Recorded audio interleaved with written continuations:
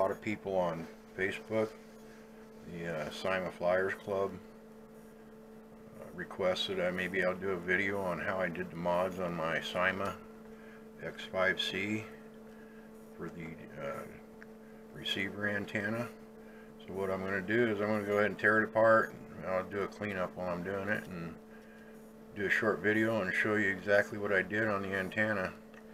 I'll probably do the hat cam thing. Right now I'm just holding the camera, so it's probably a little shaky. But my lighting's all goofy. But basically this is what I'm going to do. This antenna right here, I'm going to take it apart and I'm going to show you how I did the soldering on the board. And what I did, I drilled a hole through there and I added a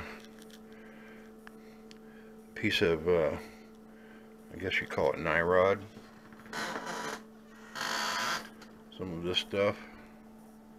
I just cut me a length of it, slid it down over the antenna, the wire, and I think I glued it in place so it won't go nowhere. And I drilled a hole in the top right there, right above the solder joint, and just fed that up through there. And it's not even solid, it's just soldered to the board. So let me open this up and I'll show you what it looks like inside. Yeah, just right. I'm trying not to move my head too much. Let's go ahead and take this all apart, starting with the props.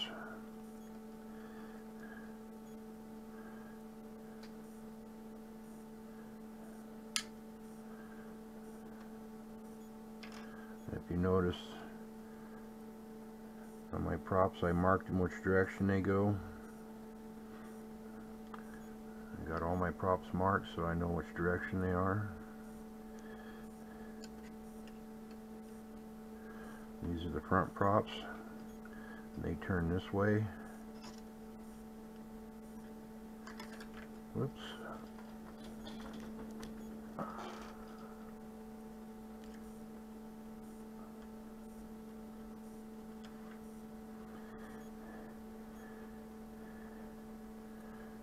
Anyhow, they turn this way. See the arrows here and here. And these both turn, these are the back props, and they turn this way. I got them marked back there. Anyhow, let me take this apart.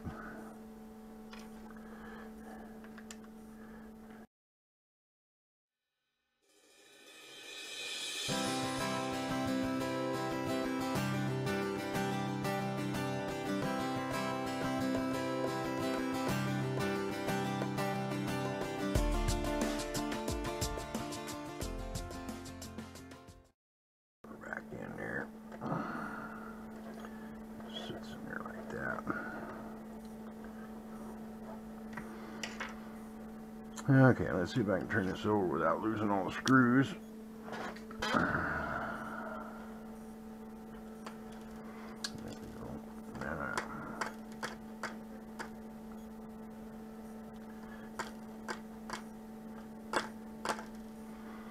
be 11. 1, 2, 3, 4, 5, 6, 7, 8, 9.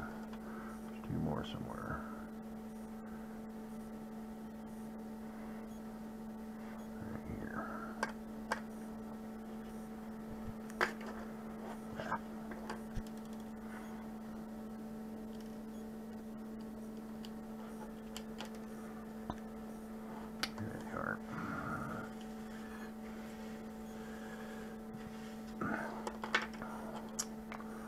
Anyhow, let me get these motors back where they belong.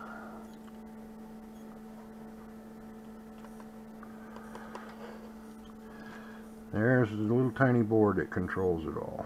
Right here. And what I did, if you look real close, I don't know how good this camera focuses, but right there is where the antenna solders on.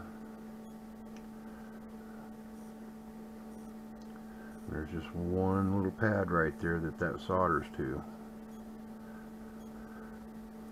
And what I did is I took my Cat 5 wire, which is this wire right here, and I cut a piece longer than what I needed.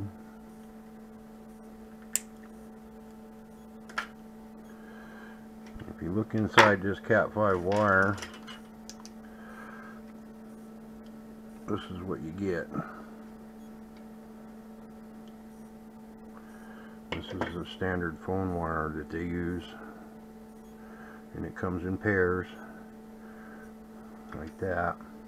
What I do is I'll take a pair out,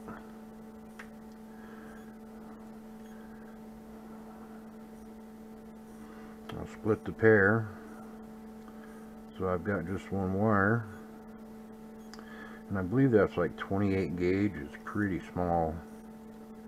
And then I straighten it out as best I can.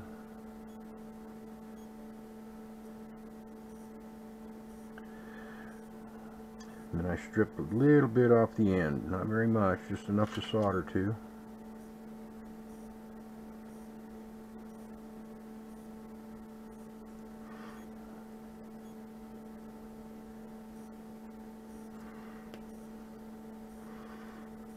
Like that. I don't know if you can see that or not. This camera's not that great for doing close-ups, I don't think. But you end up with a wire like that. And then what I do is I take the wire and I bend it over, make sure it's not too long, because all you got to do is solder it to that little bead of solder on your board. Matter of fact, I can trim that off a little bit probably. That's all you need to solder, just that little tiny bit. And what it is there's a pad on the board, and all you got to do is get that pad and put some solder on it. Right there. Just put a little bead of solder on there and make sure it's a good solder joint. And then technically all you have to do is heat up your wire and your solder and get it all soldered in place like that. Okay. And once you get that on there, that's when you take a piece of this stuff here and cut it long. That's what that is right there over the wire. You notice the wire? Well, this wire fits right inside of that almost perfectly. And once you get that soldered in place, you can slide one of these over it, and you got it all set up. Then you take a measuring tool, and I usually go straight from the board and go out to the end, and it should be 62.5 millimeters long to the tip, and that would be a tuned antenna. So 62.5 millimeters, 62.5 millimeters, and you just trim that off after you got it all soldered together and got your plastic coating, this nylon stuff over it. You get your length and just cut it to that 62.5 millimeters, and that tunes your antenna for 2.4 gigahertz. That makes it a half-wave antenna. Anyhow, I just wanted to show you. Technically, that's all there is to it. Pretty simple little mod. You just figure out on your quad where you need to drill a little hole so that your antenna will slide up through it. And it's not necessary to put it up inside. If you don't want to, you can actually lay it down inside the here probably, although I wanted to keep it away from all these power lines for the motors and such, so that's one reason I did it the way I did. This way here it's up and out, away from any of the power sources, or away from the board, and away from anything. But I just wanted to show it, so that should end this video. I wanted to make it short, so this should be short enough. You don't need to watch me put it all back together.